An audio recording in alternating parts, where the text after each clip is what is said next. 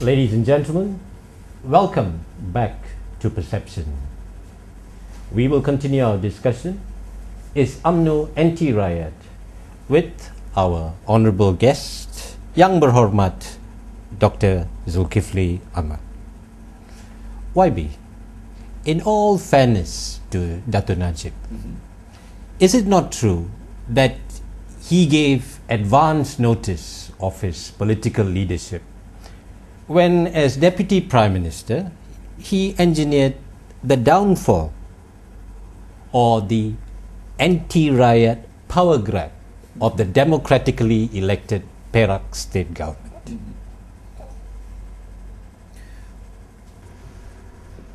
Well, the answer cannot be anything except in the affirmative.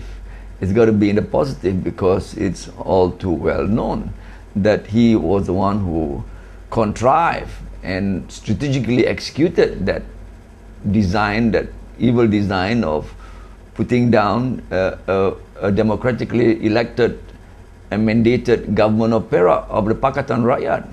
And that is no secret, and it's an open secret. It's down in the history, perhaps going to be resigned to the dustbin of history. But then the fact remains that he was the one who engineered it. If he understands democracy, then he should not at all, engineer those and contrive, and in fact led that downfall, or led that to the power grab, which finally ends our almost like 10-11 months of Pakatan Rakyat in government in Perak. So yes, coming from that perspective and viewed from that perspective, he is anti-rakyat. He is anti the wishes of the rakyat of Perak, and that is very shameful, and very depressing, to say of the least, and it was scandalous and criminal. Another telling evidence of UMNO's anti-rakyat government is in deliberately denying the Kelantan state government the petroleum royalty rightfully due to them. The irony, YB, is that Kelantan is a predominantly 95% Malay state, and UMNO insists that they are the champions and defenders of the Malay race. Is this not outright Malay hypocrisy, UMNO hypocrisy, to deny Kelantan what is rightfully due to them from the champions and defenders of the Malay agenda? Could I disagree with your assertion? Could I ever disagree? I mean, it's so evident, it's so clear that should they really be the champion of the Malays, that would be one state of the Federation of Malaysia, that they should provide all avenues and all the enabling help to get that state, to move and progress on.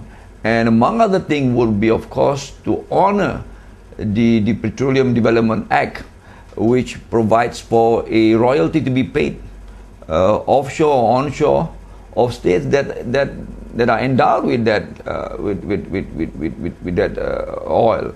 So yes, very clearly, Najib, opposed to his late father, has taken to consider his political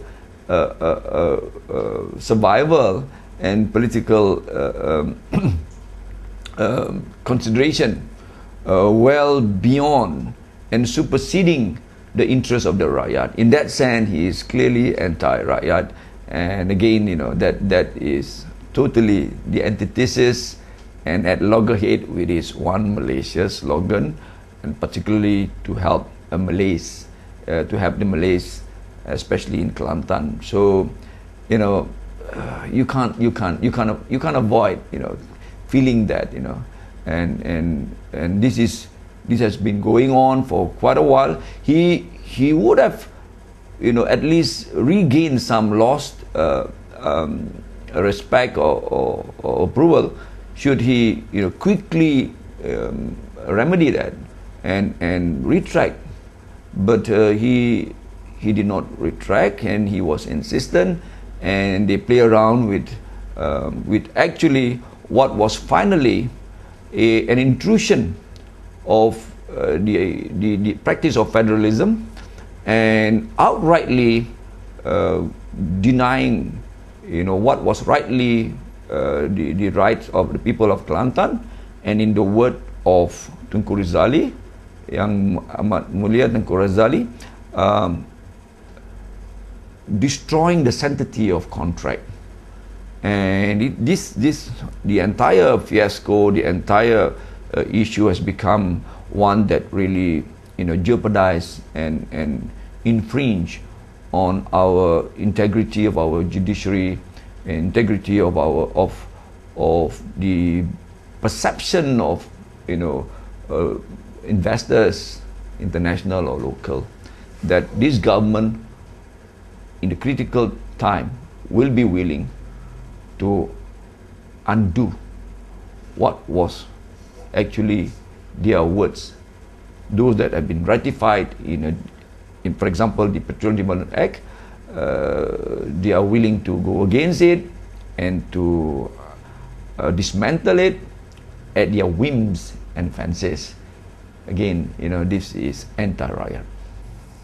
YB, I would like to now take your attention to Sarawak.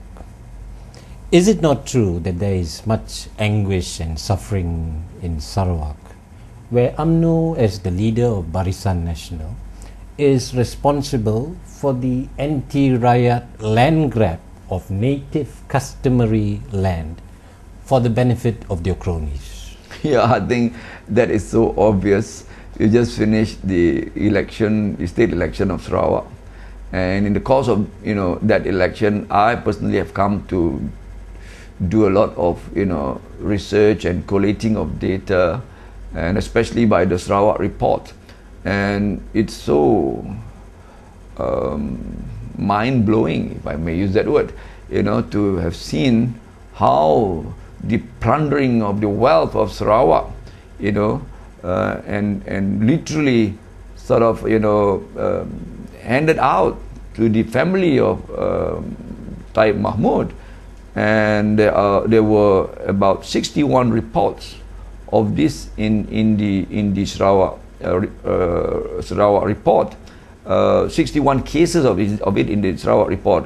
Each and every report testifying to the amount of land.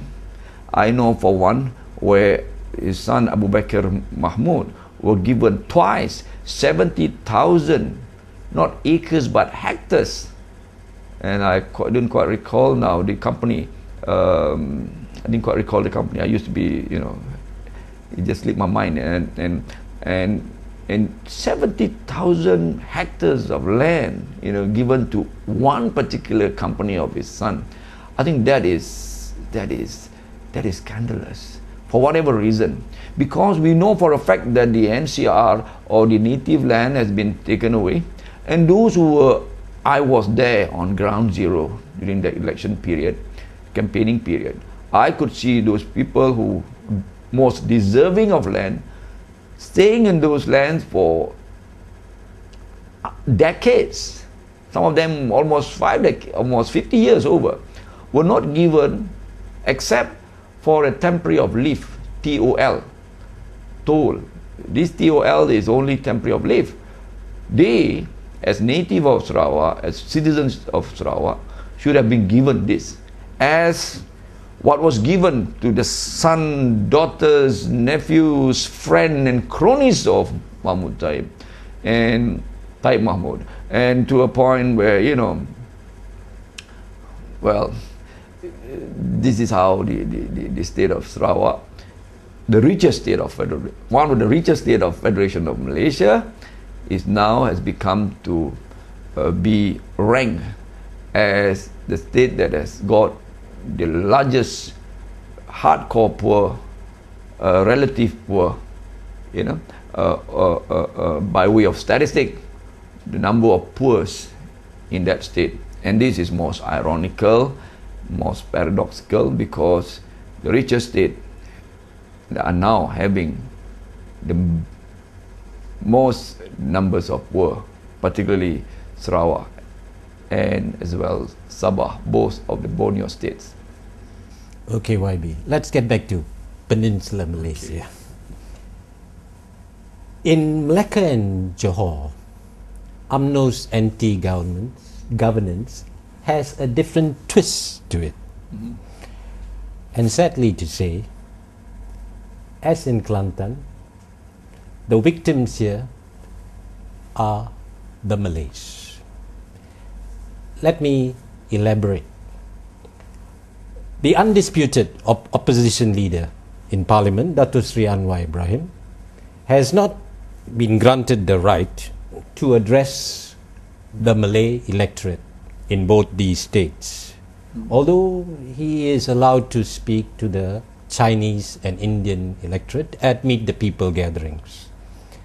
UMNO's perception, it seems, is that the illustrious icon of Pakatan Rakyat, Datuk Sri Anwar Ibrahim, is more potent, lethal and terminal to UMNO's political health in Malacca and Johor compared to the radioactive health hazard in Linas. Could you care to explain? Wait, again, how? That Datuk Sri Anwar Ibrahim is not good for the political health of UMNO in Malacca and Johor. Yeah, certainly, because if you care to see the other states, particularly those that are more accessible to information, and why we say Malacca and Negeri Sembilan for that matter, even Johor, these are the bastion of UMNO's supporters traditionally, though. I mean, that goes into history. But then, why Datuk Sri Anwar, the opposition chief, is so has become his political nemesis or the enemy of UMNO in those states, is because immediately he comes around, what they fear is that the Malays, particularly the rural Malays, those that have got no access to information, save the RTM and Utusan Malaysia, whatever, they will have direct access to the personality of Anwar on stage, ceramah trail, and all these would be most frightening to leadership in Malacca, Negeri Sembilan, and Johor, because if possible they just want to get Anwar behind bars so that he may be good, yes, he may be the icon, yes, but he will be a lot safer behind bars.